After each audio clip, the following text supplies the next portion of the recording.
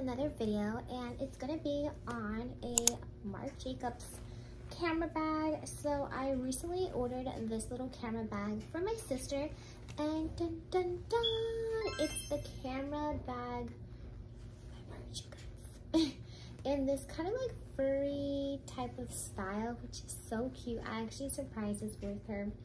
I forgot to get her reaction because I left it in her room for her to like unbox. But yeah, she was obsessed with this. It's in this like crinkle kind of material, and she got a little fluffy strap. So if you guys want to see more information on this, then please keep watching. Alright, so this is the bag. Oops, I almost dropped something up close. And as you can see, it has this really soft fur. And here's the sides. It's in silver tone hardware. It says right there, Marc Jacobs. And then you have the beautiful, thick, wide strap here, and you can adjust it to your liking of the size. Here is the back side of it. Very pretty. And then the inside, it has this kind of zipper closure. And then it just looks like this on the inside. So it has like the little plastic on the tag, and then you have a back zipper pocket there. And I'll go ahead and leave the dimensions for you guys on the screen in case you guys are interested, and show you guys a little bit what can fit inside of this. So I'm going to start off with a wallet. I'm using this Kate Spade Houndstooth wallet. It's a little mini compact that would fit. I have a little Michael Kors AirPod case.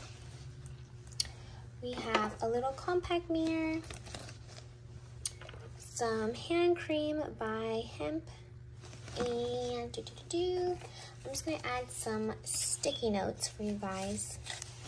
I feel like a little notepad, a little notebook, that will fit in there. Some face oil wipes, chapstick from Miss Piggy. You can see, I'm just gonna add these. I drink coffee, I don't know about you. I'm gonna add my little mini toothpaste and toothbrush in there. And let's see what else. There's a couple more lippies. I have a Too Faced and an e.l.f. lip gloss, and yeah, boom. You can fit so much in here. If you have a sunglasses case, some tissues, that'll fit no problem. Let's go ahead and zip it up. And, ooh, struggling. Let me try and do that. There we go. And boom, as you can see, this bag is relaxed because of the crinkled leather.